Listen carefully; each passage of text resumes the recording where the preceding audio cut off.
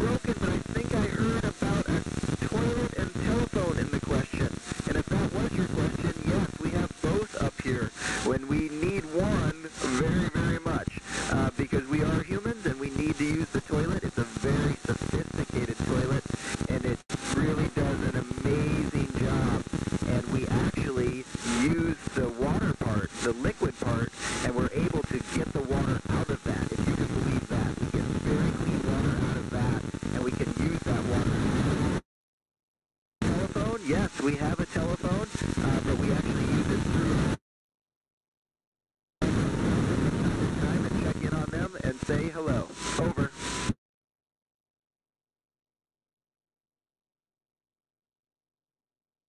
Hello, Jamie.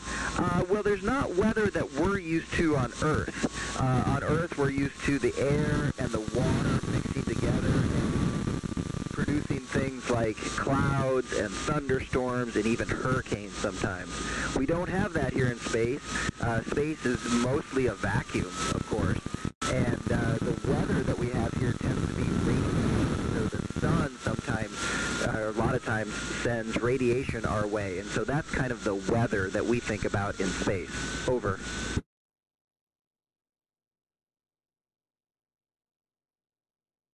Alp, you've got it. It's incredibly relaxing in space in terms of your physical body and being able to just float. Last night I slept so well.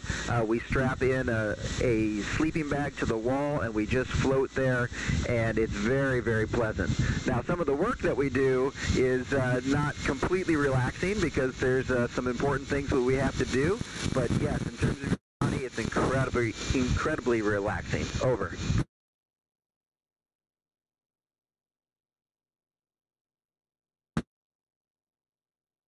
Hi, Kofi. Well, we could do that. We could find a planet that's a little bit like Earth and then maybe set up a big bubble and we would live under that. But you can imagine that would require a lot of work and a lot of time. So really, the planet that we've got right now is the one we need to protect. It's perfect, and it's beautiful, and it's so fragile.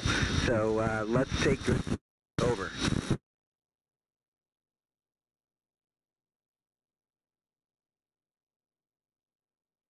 Ashna, that is a great question, and we are trained in medical procedures in case we need to help a sick or injured crew member. And if we really needed to, we could actually get home in pretty short order if we needed to get somebody back on Earth. That we haven't had to do that before, and in fact, I am floating right next to my crewmate Frank, who's an actual doctor, so he could probably take really good care of us up here before we needed to undock. Over.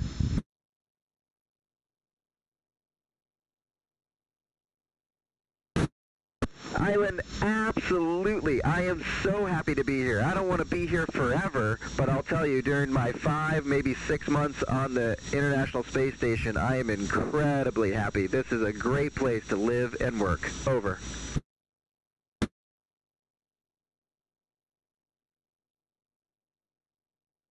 Hello, Isabella. Well, when I was a kid, maybe about your age, I started following the Space Shuttle program. I just thought that was a really, really cool program. And as I got older, I got very interested in aviation as well as science.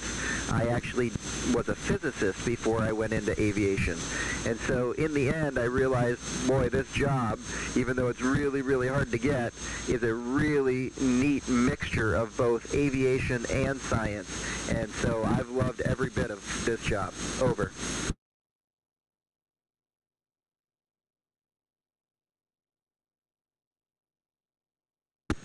David, I was incredibly surprised. I did not plan on getting this job. For me, it's a little bit like playing the lottery. You can't win if you don't buy a ticket.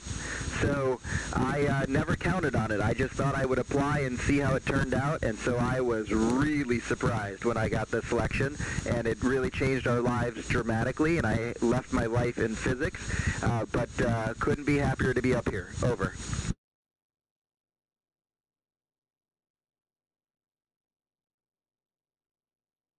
Hello, Beatrice. Well, we've been here for 2 months, and we've been really busy while we've been here, and so I haven't seen a volcano yet. But we have had a crewmate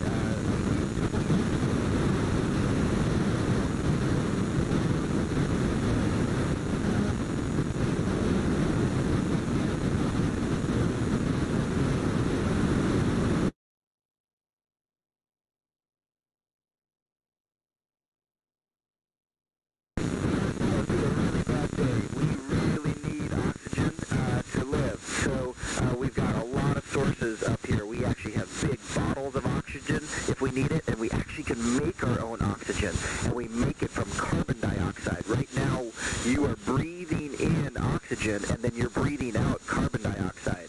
But we can work with that carbon dioxide and turn it into oxygen again. Super cool. Over.